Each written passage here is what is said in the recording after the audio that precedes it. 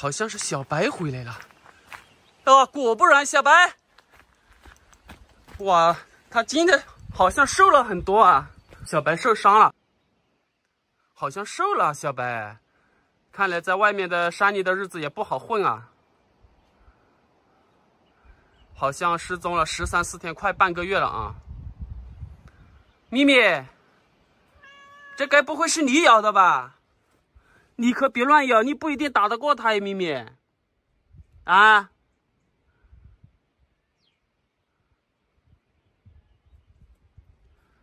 回来就好，回来就好。那小白老是这样守虐不行啊！一天咬死一只动物的话，1个月的咬死30只。小白，我把它埋了啊！以后不要再咬了，再咬我把你送人了啊！他还在闻那个地方，我以为他这次回来会和我敬人，还是不敬我啊！其实一买来就是这个样子。有的狗它就是天生不敬人的，你就像大伯的小黄也是这样，都不让大伯靠近的。我一靠近它又走了，看样子想抓它很难啊。但是必须要把它抓住，抓住送人算了。哎，他们那些家伙都去哪里了？昨天又是一个晚上的雨，他们都去哪里了？昨天晚上狂风暴雨，看地面就知道。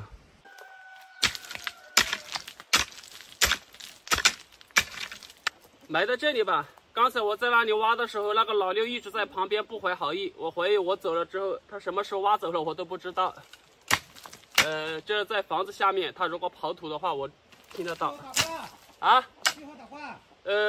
那差不多有3斤，埋了上面还要压一块石头。要不然我怀疑我走了，那个老六会来翻的。会压得多高精度？他应该摸不脱。摸不脱的。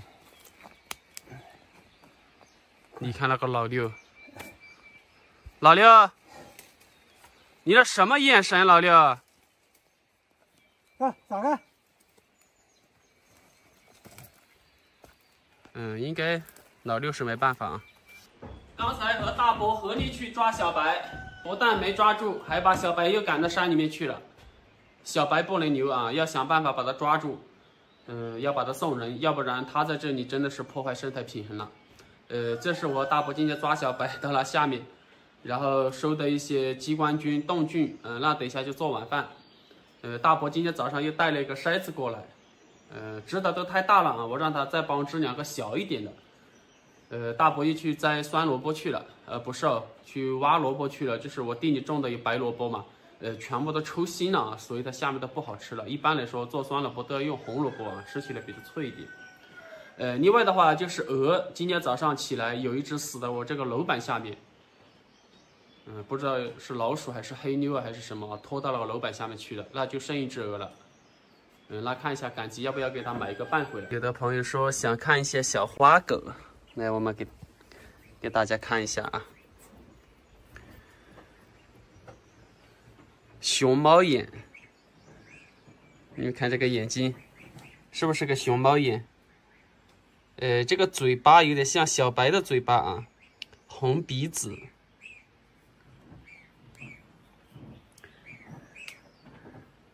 头顶上还有一点白，一点黑，有这一点黑的话，刚好在这2边白中间啊，分得非常的匀称。好，去吧去吧，到你妈妈那里去吧。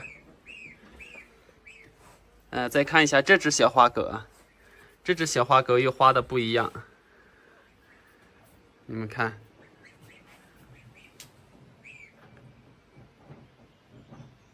这个鼻子上面有一点黑，舌头还伸出来了。这个花的更花一点。2只黑的，还有1只灰的。这只的话就是黑背啊，有一点灰。这只最小了，每天给它特别照顾一下。其他的能力啊，吃奶能力都很强，又争强好胜。好，大黄好好照顾它们啊。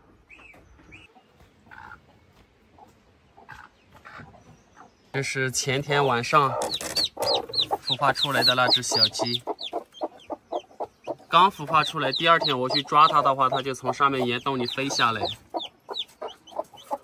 这种土鸡啊，很厉害，让它再关一段时间。看一下这边，出来吧，今天天气好。8只，出来吧。这几天都是晚上下大暴雨，白天都是晴好天气。不出来！哎，这里有只母鸡产蛋。好好，那不打扰你。哦，是上次那一只。这只的母鸡就是上次在大伯做的那个产蛋窝里产蛋，然后它要爆窝了，然后我就把它关起来，关了2天，把它放出来，没爆窝了。但是它产蛋的位置又重新选择一个产蛋位置了。这些母鸡还是挺聪明啊，知道那个地方它做不了主，就重新再找一个地方。啊，它起不得了不？都绵很的不？绵，它泡软的，哎，你啥子哎？这个已经半年了啊，这个是红萝卜。切的比较厚啊，红萝卜吃起来比较脆一点，吃起口感好一点。白萝卜的话就达不到红萝卜这种效果，很酸了。但是时间泡久了啊，吃起来比较绵不脆了。直接就装进去，还要撒盐，盐撒了之后把开水放冷，然后就倒进去，开水要漫过萝卜，然后上面罩起来就可以了。1天、10天、半个月啊就可以了。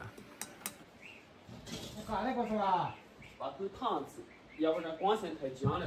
哦，烫一烫。那头娘的，你有安全感。大华别怕啊，给你做一个小屋，挡黑一点啊。这样把它挡住了。里面就是一个黑暗的环境了。哎，那只小狗还挺凶啊，大华。哦，那只小白狗在睡觉了，在做梦。剩一只鹅了。哎，这鱼刚才看到还不少哎，都在这里。你看，还不少啊。来，赶集再给你买一个拌好不好？好啊。哦，来。这是刚刚给你割的野草，来，没拌吧？很无聊吧？来。早上看到死的那个地方，应该是什么拖到那里去的。今天的食材有酸萝卜、干辣椒、鸡冠菌、冻菌、木耳、腊肉。到干辣椒，等一下油烫了啊，直接这样浇下去就可以了。酱油、生抽。倒热油，然后再拌均匀，有点肥啊，所以的话，我和大伯都喜欢把肥的炸油炸出来一点，然后炸出来这些油又可以用来下面条。你看，这样炸一下的话，就感觉到香很多。干辣椒，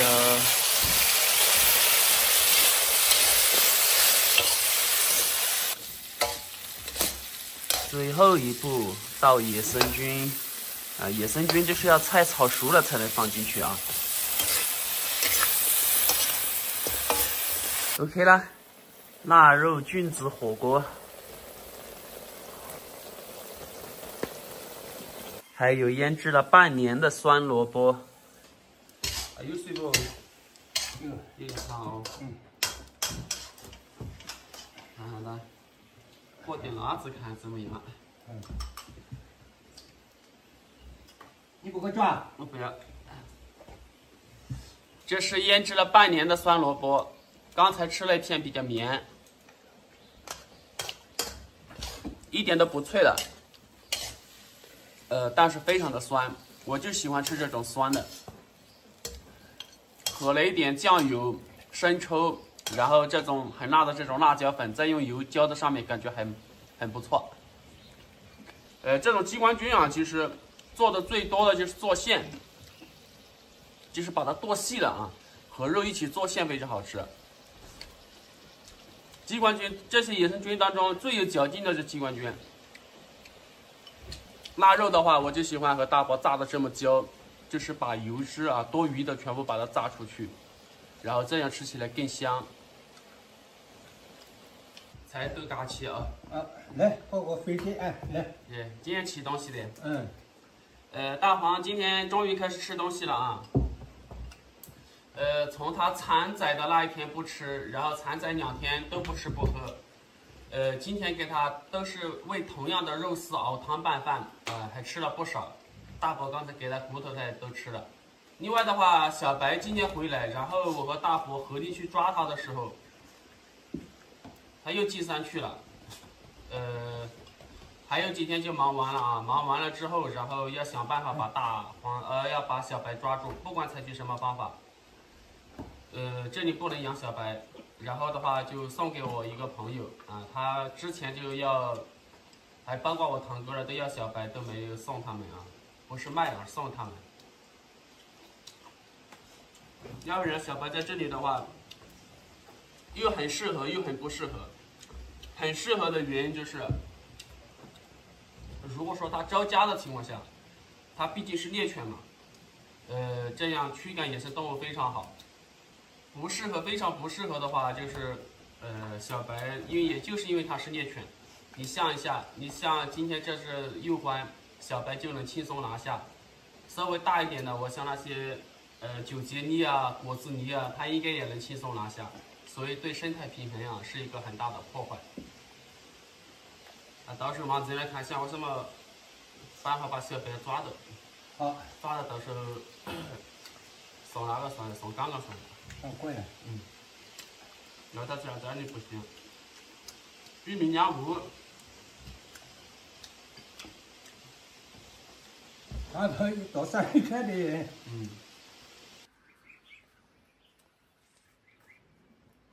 哇，就像个小肥猪一样。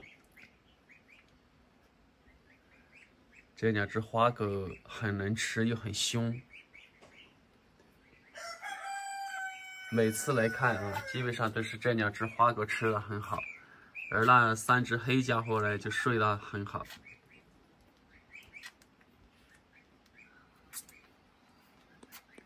辛苦了大黄，现在都不理我了，可能我过来他还很反感了。别嫌我烦啊，我也是为你孩子好啊。等了2个多小时，水才放冷。必须要冷开水啊，水漫过这个萝卜就可以了，多加一点水，然后直接这样盖住就 OK 了。这个不用水，直接把它倒掉。一点点也不要紧。无论什么酸，最好是不要晒到太阳。这种酸萝卜，我们这边的做法就是冷开水、萝卜和盐。如果想让它快点酸的话，就是里面加醋啊。这种没加醋的话，10天半个月，没加醋的更好。不过我建议大家做酸萝卜不要用白萝卜，一定要用红萝卜来做酸萝卜。